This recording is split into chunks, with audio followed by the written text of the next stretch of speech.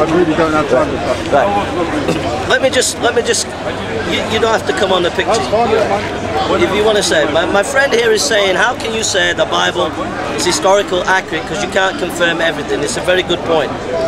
What I was saying to him is that if you can verify the principal points in the structure of the Bible, you have what is called a plausibility structure in science.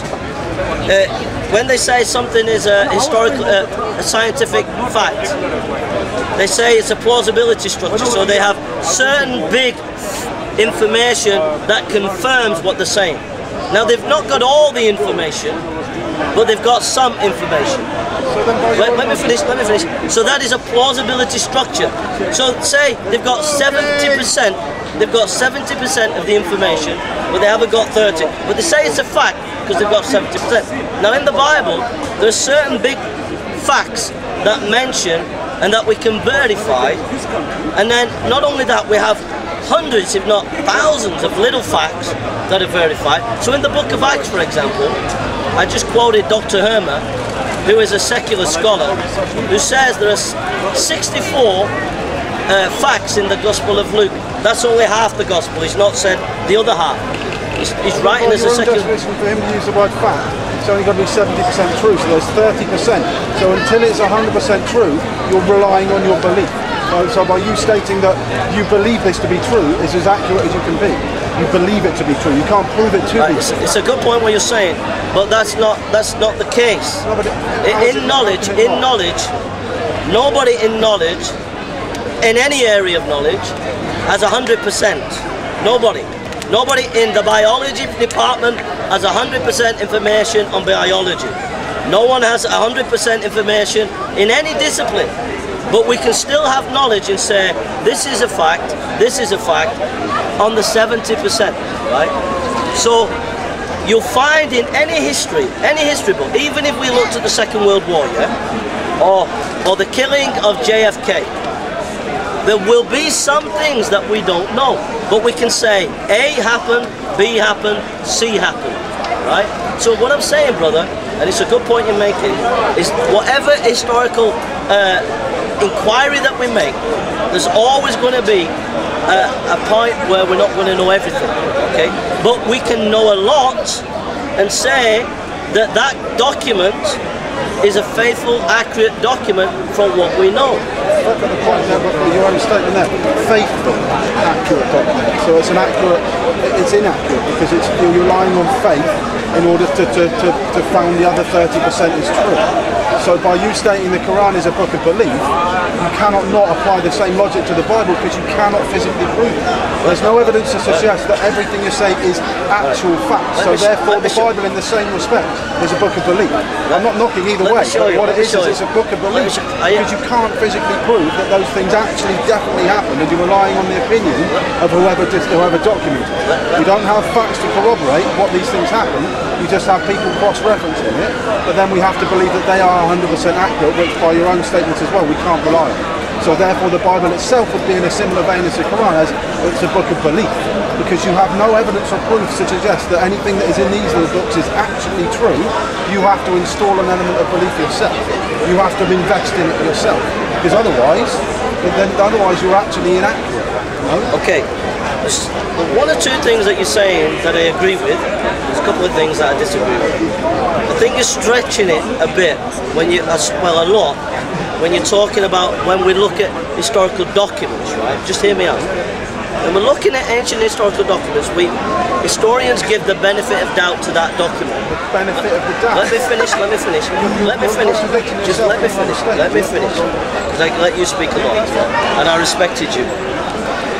When historians are looking at documents, they give that document the benefit of the doubt. But then, when they start to cross-check it with other sources, if it begins to crumble under those sources, they begin to say that source is not a reliable source, right?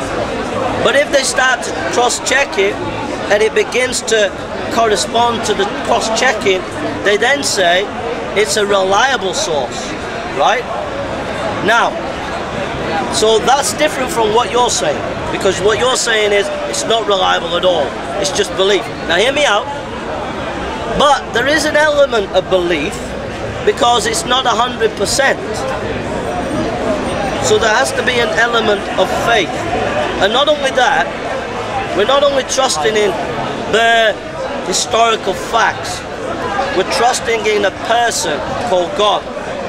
And so the book that is a historical document is also represented as a divine book.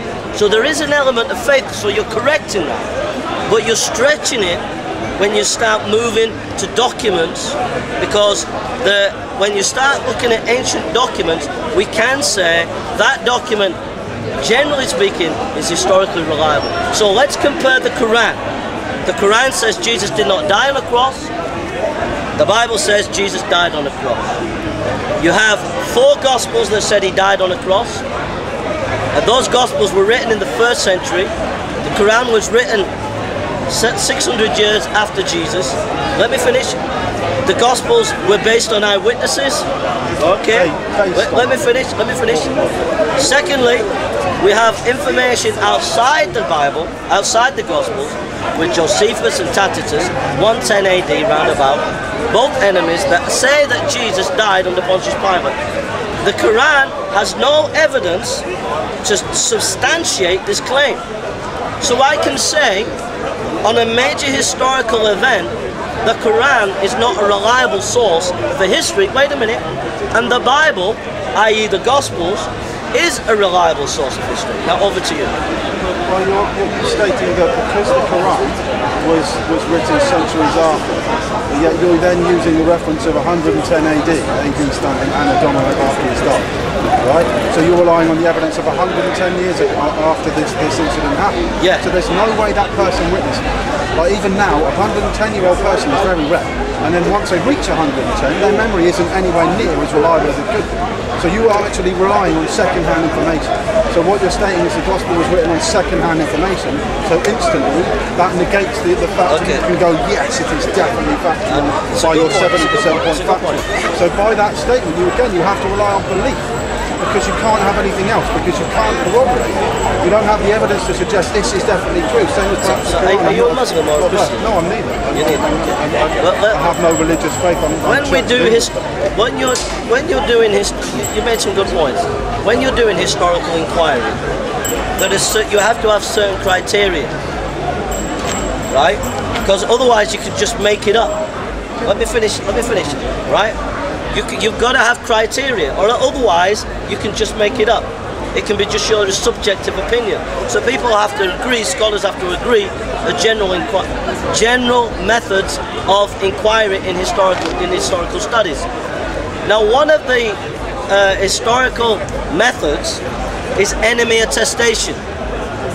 When your enemies attest to your statements, that is generally regarded by historians as good historical data, right?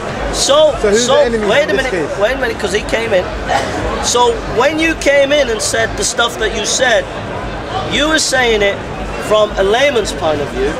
I'm now telling you how academic historians verify something that's happened in history. One of the methods is enemy attestation. So from an academic point of view, in the academic world, that is good historical information. If you've got one enemy, look, you've got 2 enemies, and you have more enemies that mention about Jesus dying, actually.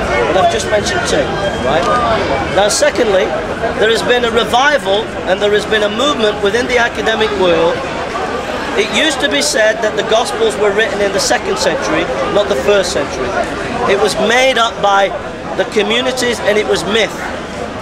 Because they found documents like P45 in Ryland's library, they now realise the Gospel of John was written in the 1st century, so that means the other Gospels should have been written in the 1st century.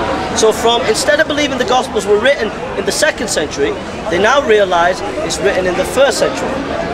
On top of that, because they believed it was written in the 2nd century by communities, they now realise because it's written in the 1st century, they asked another question: who wrote it? It can't be just the communities.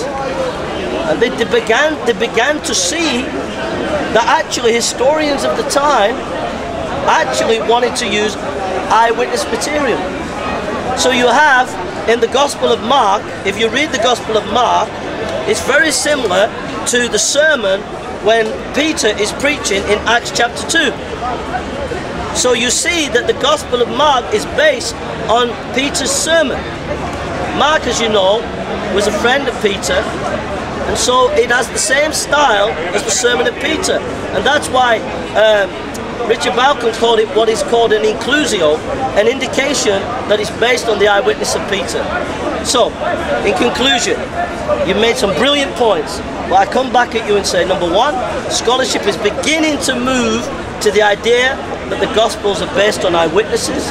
And number two, scholars use enemy attestation. If you're going to debunk me, you've got to debunk that criteria. Golf it's you, bro. And I appreciate what you're saying.